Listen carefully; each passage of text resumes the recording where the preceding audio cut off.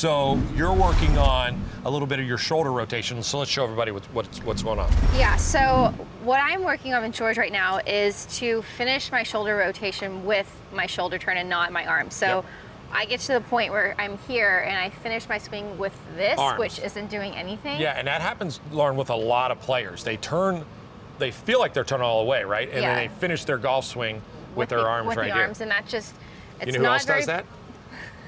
It's not a very powerful move. Yeah. You're not really getting anything out of it, and it's going to lead to some inconsistencies too. So, And you know what I think happens, Lauren, too, is I think this happens with people that are, maybe have some injury or don't have as much flexibility too. So they turn to a point where they can, and then they finish their golf swing with their arms, Yeah, right? so- That's not you, obviously. yeah. but So go ahead. what George talks about is really finishing it with my shoulders, and then he even goes into thoracic extension. So really working on kind of what your thoracic region of your spine is doing, Right. and feeling the turn from there. So take it to where you weren't before you get all the way, and then how do you finish your turn? A little more rotation, right? Yeah. So again, there's no arm lift in here. Even though your arms are getting up high, you're not arm lifting. If your shoulders are moving, your hands are moving, correct? Yeah. So And when you feel that, you feel so much loaded, and it's a completely different feeling than this. Yep. You feel a lot more power here. Like, I'm ready to start my downswing. show me a drill that George has you do to get to that position. So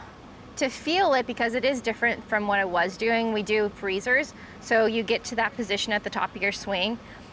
So I'm here, I feel that thoracic extension and that turn with my shoulders, and then I hit it from here. It's called a freezer, huh? Freezer. So that is exactly what, from a standpoint, to get you the feeling, right? I mean, obviously the feeling is a lot of times you'll get to here, you'll raise your arms. For you, you're making sure you're getting that extension and then hitting it. So Yeah. do it again and show them.